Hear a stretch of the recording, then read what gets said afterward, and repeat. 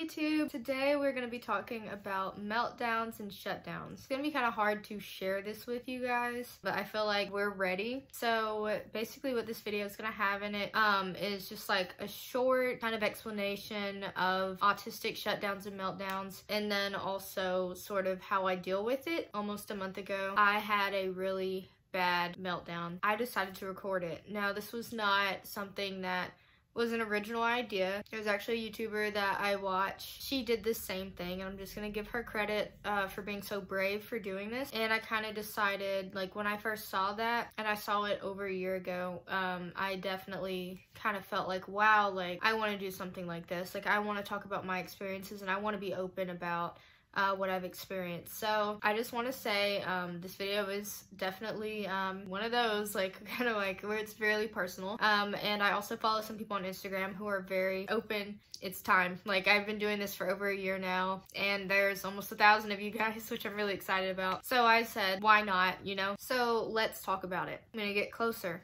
okay? Now, autistic meltdowns and shutdowns kind of sound a little bit confusing at first. With a shutdown, you are having this inability to kind of speak, express yourself, basically just shut down. I lose my appetite, and I will only eat original baked lays until the time passes. I also don't want to talk to anyone. I'm capable of talking, but it takes so much energy that I don't want to do it. Sometimes I am more sensory seeking. I tend to be more sensory seeking than avoiding in a shutdown, I've noticed, and this is just me. This is a natural part of being autistic. We all have shutdowns at least, and we all have meltdowns as far as I'm like aware. I'm gonna just go on and assume that we've all kind of had something similar. With a meltdown, this is way more, this is a lot more involved with other people a lot of the time. It kind of starts out, like I've noticed, is just overstimulation, and it doesn't really matter what it is. And usually I have some sort of shutdown before the meltdown. If it doesn't end, I will usually go into a full meltdown. So with a meltdown, you will typically see anger. Beyond anger would be rage, yelling, screaming, shrieking, some physical element as well. So like if someone tries to touch you, you might push them off. You don't want to be touched, even if you don't react, you know, you don't want to be touched. So in that situation, I'm more sensory avoiding. The last thing I want is any sort of sensory input, and I actually become very sensitive to my hands, my body, everything, and I just want to kind of get out of my skin. It's really uncomfortable, and I usually feel pretty trapped, especially if I am actually physically trapped. I had a meltdown in the car with my father because he was doing some stuff, and if he watches this, he's gonna know what he was doing. He was getting on my nerves, and I say that respectfully, but he was, and he knows that he knows that he went a little bit too far. And I asked him to stop talking, and I asked like 3 or 4 times, and he didn't. And by then I had like snapped. I just completely snapped and had a full meltdown and just exploded. And if anyone had touched me, like anyone like calm down, anything like that, it would have just made it worse. So that's kind of how a meltdown is. What makes that different from a regular meltdown? If a neurotypical was having a meltdown, which, you know, the term is specific to autism, but it's used a lot just as a term, I guess, outside of autism for having a breakdown, basically. Someone who is allistic might kind of just be like really overwhelmed. They're going on, like, there's this stuff going on at home, there's stuff going on at work, they're in their car, there's traffic, you know, there's this one thing that happens and it just breaks, like they just break down, and they might burst into tears or something. And I've seen that, like, in a typical population, that's why people have nervous breakdowns or meltdowns. It's usually something that builds up within them, and then they finally break. For autistic people, it actually happens a lot more often for autistic people, I believe. And then also, if you have something like depression, it might happen more often. It happens more often in people who are you're just more inclined to get overstimulated or to get stressed out. And we have a lot of stress in our lives as autistic people. So I'm just gonna say some reasons that they could happen. It may not be that for the past few weeks we've been tired and we finally broke down. We could be completely fine and someone's yelling too loud and it doesn't stop, and we could have a meltdown or shutdown. It's not necessarily like the way that someone who is allistic might respond to their stressors. It's just kind of like Aneva's fine, Aneva's happy, and then in 5 minutes, there's this stimulus that hasn't been removed, and I just lose it. But with shutdowns, I have them when I have been overly social. Why do they happen? Number one is it's not handling situations well. Any situation. And it's not so much that the situation went badly, it's that you feel like the situation wasn't handled properly by you. And it, like I said, could be anything. Could be I said the wrong thing, could be I did the wrong thing, I broke this when I wasn't supposed to and it was uncomfortable. Next thing is embarrassment, and this definitely goes into the last thing I said. Getting embarrassed really takes more of a toll on me than I think a typical person, and I had to teach myself how to laugh things off. And I think, you know, everyone kind of has that experience. I fell off my bike at school one day and it was embarrassing. I was able to laugh it off, but then I had lost complete sense of where my body was, and so I didn't know, like, how should I be holding my face? Should I be smiling right now? Should my face be straight? Should I look irritated? It's just like this whole thing, and so embarrassment can cause that sort of shutdown. And so that afternoon, it was just a long day and it was time for me to be silent and be in a silent environment. The next reason is overtime building up, and this is what I just explained, so there you go.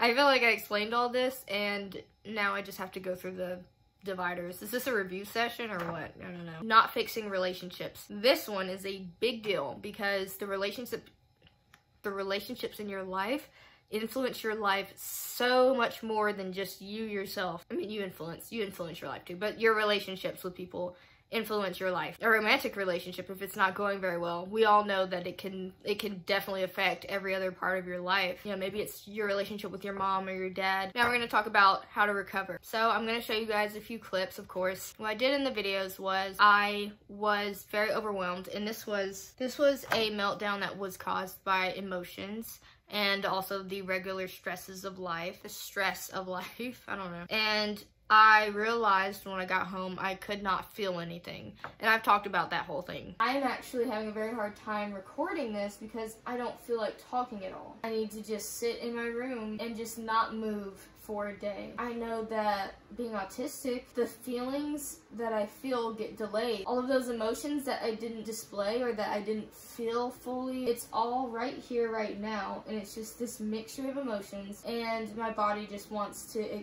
just get it all out. And it's just this numb feeling. I could not make any facial expressions. I had my headphones, my favorite headphones. I gave them to my boyfriend so that he can enjoy them because they're really wonderful. The main thing for me is the pressure on the ears. I really love having that pressure there. I just like sat there trying to feel something, and because I couldn't feel anything, I was trying to figure out, you know, like, I know I'm not happy, so what am I? So I put my headphones on and I used my tube. It's like a lava lamp, but it's got water and beads in it, so it just looks like a tornado swirler. And I try to keep my floor clean, like vacuumed every week. I regulate my temperature using either my heater or my fan, and I lay on the floor and I wrap my body up inside the blanket. I don't have a weighted blanket, so this is what I do instead. I just like cocoon myself, which is something my brother taught me when we were kids, and it adds like pressure and tension, and so that's what I do. I have this remote that goes to my skylight. It is a ceiling projector, goodness gracious, and so it has like waves on your ceiling, and so that's on the ceiling. And then I also have my lights, which you can see here,